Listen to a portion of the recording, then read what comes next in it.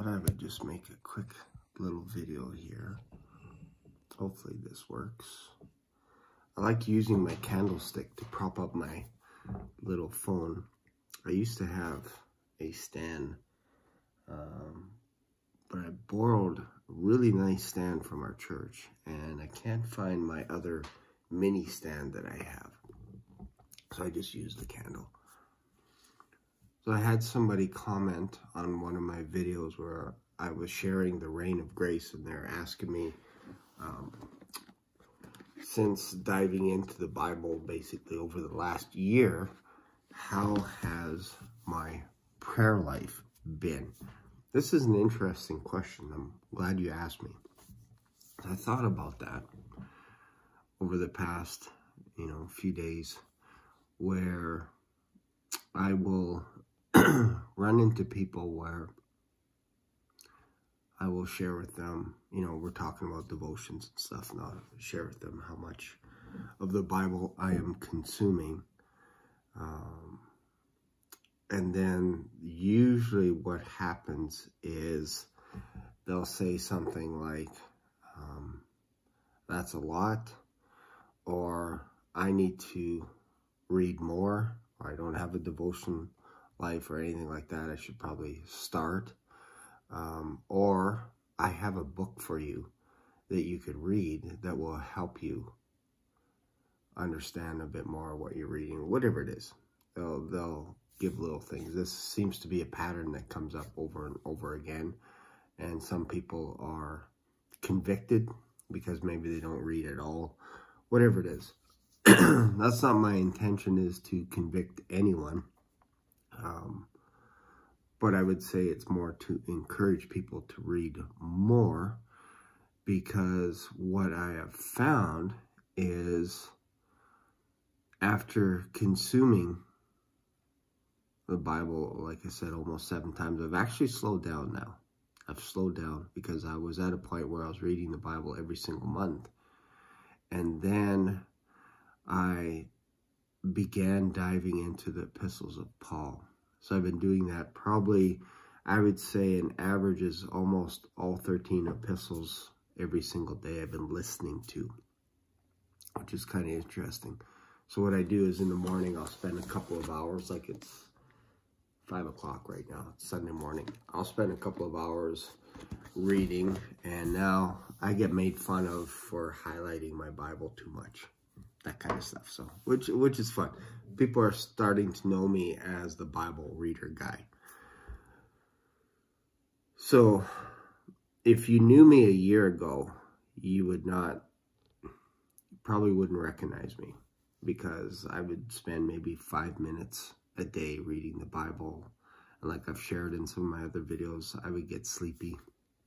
I'd jump into the book of Leviticus and get a little sleepy. And be like, I need a good nap tonight, so I'll jump into Chronicles or something. Fall asleep.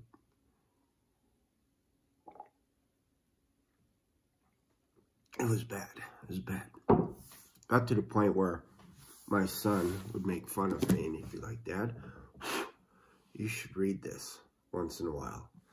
And I'd always have it on the table, and I'd push it aside, have a bowl of cereal, whatever it is, and I'd be like, I'm going to get back to that tomorrow. I'm going to read 15 minutes. Next day, promise, next time I'm going to read you maybe 30 minutes. I got to make up for the previous day. So that is something that I struggled with for eons. It felt like eons. And then last year, about January, my wife began to pray for me and said, Lord, give this man a hunger for your word. That was basically it. She didn't tell me she prayed that. And then Russia invaded Ukraine, and I started reading. And again, I won't go into detail, but I started reading the book of Revelation. Didn't understand anything. Went over to the book of Romans, and as I was jumping into Romans, I noticed my old King James Bible that I hadn't opened in probably 30 years. I'm like, oh, I'm going to open this thing up. And I noticed that it was in giant print. And I also noticed that there was no Bible references. no commentary, that kind of stuff. Like, this is kind of cool. So I put my New Living Translation aside and I started reading the King James, and I would read the book of Romans every day for a month. Every day. It took me about, first time it took me about an hour or so to read the book of Romans. Now it takes me about 20 to 30 minutes to read the book of Romans. And I go through it pretty fast because I'm familiar with the book and I'm looking for things in it as well. And I read it just for pure enjoyment. And then I'll just go right through to the end of, what is the last? Hebrews, I think, is what I'll go into. But I'll usually end at, I'll just look at the table of content here. Usually finish with Philemon. That would be the last one. And then sometimes I'll jump into Hebrews to Revelation. That's kind of my pattern. But right now it's basically Acts to the end of Philemon, and I just do it over and over and over again because I really feel inspired to read those portions. And then also during the morning, I'll go through like the book of Daniel, and I'll bounce around quite a bit. So this is what I've been doing as of the last couple of weeks. Before that, it was just consistently just going through the Old Testament, New Testament, Old Testament, New Testament. I say all that because what has happened is, because I dived so much into the Word of God and I didn't care what anyone said, because people were arguing with me to slow down. They're like, Shane, that's too much. You're not going to learn anything. You're not going to get anything out of it. You have to slow down. Read one chapter a day. Take you a year to get through the Bible. I was like, no. Then something happened, a couple of breakthroughs where how I think changed, which is interesting. As in, if a thought came in that didn't line up with the scripture, let's just say, I don't know, maybe there's a magazine or something on the cover, like a Fortune magazine or something, I would bounce my eyes right away and go into another aisle. Or if an attractive woman walked by or whatever, that kind of stuff, I would capture that thought right away, and I'd be like, no, I'm dead to that. I'm happily married, all this kind of stuff. And then I would figure out why that thought entered my mind. Sometimes it could be my wife and I have been busy for the past 3 weeks, not able to be intimate. And then did I have breakfast that morning? Did I have lunch? Was I hungry? Thirsty? Whatever it is, I would take that and capture that, and then I would understand it, and I would take it to the Lord right away. And I talk about it. I'm like, this is interesting, why this emotion is stirring up. Like maybe somebody said something or did something in traffic or whatever, and I would be like, huh, that guy's not driving the way that he should be driving. And I'd be like, why is this bugging me a bit? And I'm like, that's an interesting thing. Just, it's more, you're having a realistic conversation now with the Lord. That's what I'm trying to communicate. And it's daily. Before, it used to be convictions. Lots of convictions, like you shouldn't be dwelling on those thoughts. You shouldn't be thinking those things. Or you should be reading the Bible. I used to have those kind of thoughts. Now, what I feel the Holy Spirit saying to me throughout the day is things like, make sure you do everything with sincerity. So I would, it'd be silly things like, I would shake hands. One time I was in church, we had 2 services, morning, early morning, later morning. And for whatever reason, both my wife and I ended up going to the church for both services. She's a pastor. And I was like, okay, it's probably easier for me to drop you off, go for coffee. And I ended up staying for both services. When I was in the service, we have a time where it's like a minute or so where you shake people's hands. And I thought, I am going to go on the other side of the church and shake as many people hands as possible, because I usually don't go over to that side of the church, because by the time 30 seconds or a minute's up, you got to get back to your seat. So I walked over to that side with shaking hands and stuff. And my wife was actually helping give announcements that morning. And I didn't realize, but people were basically, almost everyone was, had sat down. And I was still shaking hands. And my wife's like, and as you could see, my husband is still shaking people's hands. I didn't realize that was happening, so I went and sat down. And then later, after the first service, I was talking to a bunch of friends, and then one friend came up to me, and we're just chit-chatting and stuff. And I asked him, I said, oh, are you going to, are you just coming out of the first service, or are you going into the second service? And he was like, you shook my hand in the first service. You should know that I was in the first service. And he's like, are you just going through the emotions? And it was kind of like a trailed off conversation, like, oh, you shook my hand, I was in the first service, or were you just doing that as just kind of nonchalantly or whatever? I forget how he said it, but it was almost like a bit of a dig, as in, what were your intentions behind shaking everybody's hand? And I thought that's kind of interesting that someone noticed that's what they thought I was doing. And then the Holy Spirit kind of pricked my heart a little bit and said, yeah, like, don't just go through the motions of stuff, which I thought I was not doing, but I was doing.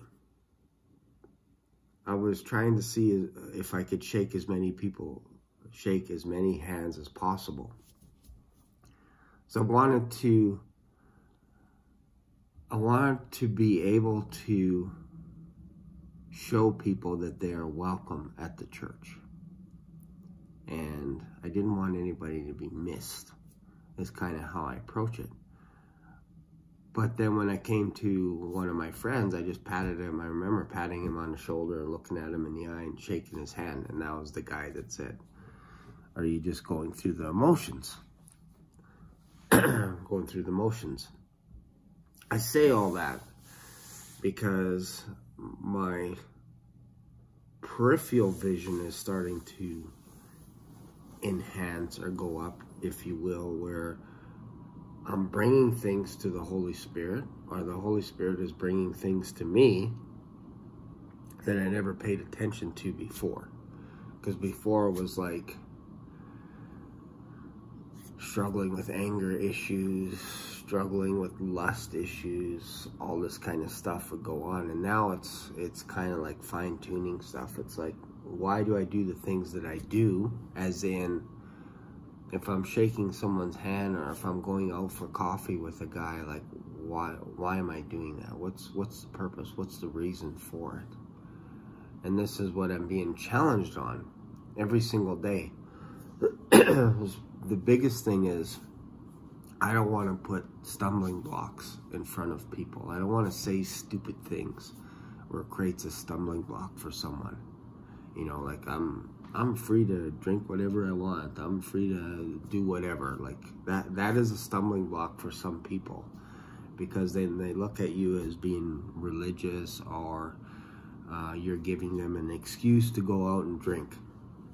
There are people that are just like that. You say something, they go, oh, I'm going to go do that, whatever. So, because now I am put in charge, if you will, of the men's ministry. I don't know how many men we have. Probably have 300-400 men, and now in some ways I'm accountable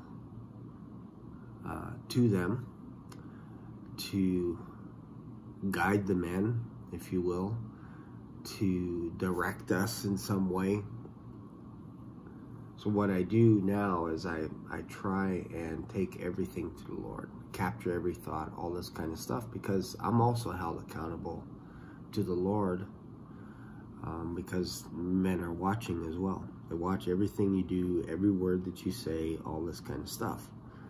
And then obviously on my YouTube channels and all this YouTube channel, which is interesting. So I know that's a little bit of a ramble, but just to give you an idea of how sensitive I am to making sure that I'm not offending anyone. And yet there will be times where I will offend somebody. It's inevitable. It's going to happen. Somebody's going to get hurt, their feelings hurt or whatever it is, because maybe 5 minutes late for coffee or something like that. Something, even though I'm paying for the coffee, or I've paid for their dinner several times, whatever it is. And sometimes I'll be hurt over that, whatever it is. So these are the things that I deal with on a daily basis, aside from my full-time job that I have. So when it comes to prayer, I have to get better at spending time praying in the morning. Now, because of this video, I spent about, 10-15 minutes in prayer. And what has changed in my prayer life, I would say, would be I don't ask for silly things. Meaning, I'm not asking for stuff like, I need a better pair of shoes, or could the Blue Jays win today, or could you give us one more victory for the Blue Jays or something, or I don't know, just silly stuff. I find how I pray now is more like, Lord, can you help me understand your word a little bit more today? Can you help me remember your scripture so that when I read it, it sticks more? This is what I pray. I pray for my wife. You know, I love my wife. I think she is absolutely amazing in every way. Very attractive lady, beautiful and smart, intelligent, wiser than anyone that I know. She's the most organized person on the planet. I can go on and on about her. I have 3 amazing kids, so I pray for them. I pray for the men in general, for the church, that they would get a hunger for the word. What else do I pray? I pray for my finances. I pray that I would be out of debt, because that's the only thing right now that feels like it's I don't want to say it's hindering my walk. It's not hindering. It's just, you know, we have a mortgage. I bought this home 3 years ago, and it's increased in value. I love our home and everything like this, but you always think, you know, it'd be great to have this mortgage paid off. You know, we have a car payment and just little things like that. So it would be nice to be at a point where you don't have to pay for any of that stuff more. Because I do have friends that are about my age, maybe a little bit older, that are totally debt-free. Totally debt-free. And they've been on it ever since I can remember. And I was not on it ever since I can remember. I was kind of frivolous. I don't know if that's the right word. I wasn't as careful with my money as I probably should be. Like, I don't drink, I don't gamble, all this kind of stuff, don't smoke, whatever, all this. But I do have other habits, like I don't mind eating out, going to a movie once in a while, that kind of stuff. But as pretty much it. Like, I buy audiobooks, that kind of stuff. So it's not crazy, my spending, but I think about that. I think about it. It'd be cool to be out of debt, like not to have any debt.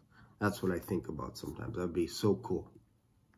So anyways, these are the things that I pray about versus asking God for specific things. Like, I don't know. I used to be like, ask. Now I feel like because I am focused on the Lord throughout the day, as soon as I wake up, my Bible's on the banister, I grab it, I come down, I make a cup of coffee, I open the Bible, I start reading. And I do this all day. I'll listen to the Bible all day long. Probably, I would say 90% of my day feels like it's consumed by either reading or listening to the Bible.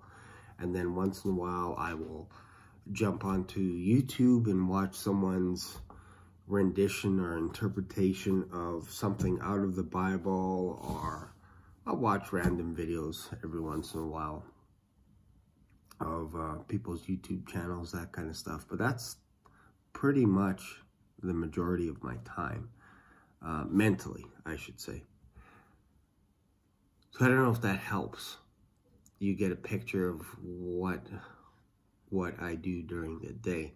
Now, I want to spend more time in prayer, where I am actually just having the Bible right beside me, but I'm just focusing on the Lord, which is interesting to do that. I haven't been very good at doing that, being able to just sit still for like an hour and do nothing. And I shouldn't say do nothing, it sounds weird, right? But to be able to just pray for an hour straight, that I have not been able to do. Instead, I have a conversation throughout the day where I'm asking the Lord, what about this, what about this verse or this scripture, or what's it going to be like in heaven? What are you going to have us doing? All those are the types of conversations that I have during the day, including things like, help me to say the right thing in season and out of season. So I find I'm inviting more people to church. I'm able to share the gospel, if you will, of Jesus Christ on a bit more of a regular basis with whoever. Could be a complete random stranger. Be something like somebody will come up to me, or I'll come up to that person. We're just having a conversation, whatever. And because I meet a lot of business owners because I deliver potato chips. So there might be some time where I'm getting a signature and they'll tell me what their name is, and it might mean God is love, or I am loved by God, whatever it is. And I'm like, oh, are you a Christian? And they're like, nope, I'm actually Sikh, or whatever it is. And then I'm like, oh, okay, well, where's your temple? And they'll tell me where it is. I'm like, yeah, you should come to our church. Come check out our church. I'll buy you a free coffee. Sorry, coffee's free. So, but I said, you'd be my honored guest. You'd be my special guest, and I'd love to have you at our church. That's it. And then some people would be like, yeah, if you ever want to go out for coffee, that'd be awesome as well. So that kind of thing. Those are the kind of conversations that I have with people. Hopefully that helps. But that's what's happened in the past year. So I dove into the Bible day and night for basically a year. And I feel like it helped me cleanse my mind. It helped dissipate all those desires. And basically, it feels like it disintegrated them. Because some people will be like, well, does that mean you stop sinning and all this kind of stuff? On one hand, I want to say yes. But the second you say yes, that sounds hypocritical, or it sounds like you're saying that you'll never sin again. And it's a weird thing. It's almost like saying, I'm never going to choke on water again for the rest of my life. Now, will there be times that I will choke on water? Yeah, probably sometime in the future. If I go to Mexico and I go swimming and I end up taking a big gulp of water, whatever it is, I could be choking on a little bit of water, you know, whatever. That could happen somewhere in the future. I could sin somewhere in the future. It's very possible on the scale. If you were to have a scale from 1 to 100, you'd probably say 99% there's a chance that I am going to sin between now and the day that I die. So what I do is I take a chunk, which is a 24-hour period, and I say, today, Lord, help me to understand you and know you just a little bit more. Help me capture every thought that enters into my mind today. In this 24-hour period, I serve you, I worship you, I love you, all this kind of stuff for today. I don't worry about tomorrow. I don't think about 3 weeks from now, 4 weeks, 5 weeks, whatever it is. I'm like, keep me from temptation today, Lord. This is what I do every single day, because I'm cognizant of that. So this is how I operate on a 24-hour basis today. And I might make another video about this if I get some kind of interest on this video. If you like this video, some people might think, well, this is kind of random. You're kind of all over the place. Hopefully you can understand the concept that the more you saturate your mind in the Word, the more your peripheral vision opens up to, I want to say, the spiritual realm as well, because now your mind is enhanced in a way that you're sensitive now to what the Holy Spirit is saying to you. And you're trying to be more cognizant of not offending people and just loving everyone and not being pushed around either. There's a difference. There's some people that are like, well, I'll never read the Bible or whatever it is. And they're a Christian, and I would challenge them on that. I would say, oh, why do you not read your Bible at all, period, zero? I would just ask them questions. So I push in certain areas because I want people to get closer to the Lord. But in other things, if they're like, man, I'm struggling with smoking, or maybe I drink too much, whatever it is, I'm like, in my head, I'm like, I don't care. I don't care. Honestly, I don't care what you do in your private life or whatever it is. As long as you love the Lord and you believe that Jesus is the Son of God, died, rose again on the third day, I believe the Holy Spirit is working in that person's life. And my job is to come alongside and say, if you need a hand with anything, if you want to go out for coffee, whatever it is, I make myself available. But it's not my job to fix anyone. Because it was a hard enough time for me to try and fix myself until I realized that I can't fix myself. Only the Holy Spirit can. And again, it goes back to this, reading the Bible. And I love reading the King James Version because I feel like it helps cleanse your mind. I feel it. So strong in me that it's almost like you can't go back. You can't unsee what you've seen already happen in your life. Now, hopefully that makes sense. Now, when you ask the question, you know, what is your prayer life like? It could get better in the mornings. Should spend a little bit more time in prayer instead of just diving into the Word. And you could pose an argument. Some people will be like, well, I don't read, but I pray during the day. I'll pull over and I'll say little prayers here and there. And I'll say I read and pray at the same time throughout the day.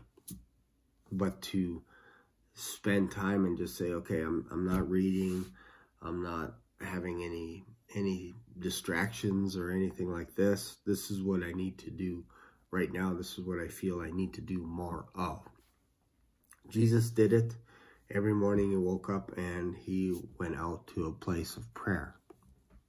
So why not me?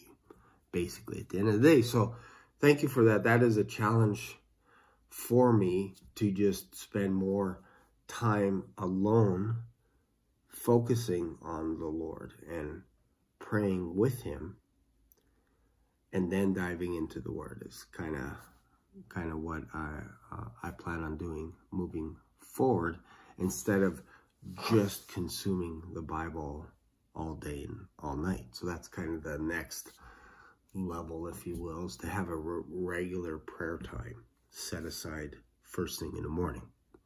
So hopefully that makes sense. And I'm totally not against, obviously not against prayer. If somebody says, hey, can you pray for me for this? I'm like the first one to pray for that person. So I love prayer. I love it when people pray, all this kind of stuff. So yeah, because there are some people that say healing isn't for today, all this kind of stuff. I don't believe that for a second. I believe that we should be praying for people if they have a sickness, something that's bugging them, whatever it is, whether spiritually, physically, whatever. I am all over that to pray for that person. I believe that 100%. So that is it for this video. Hopefully you got something out of this random, lengthy video where I just kind of go all over the map this morning. But hopefully that gives you a little bit of an insight of how I think and how I move and all this kind of stuff.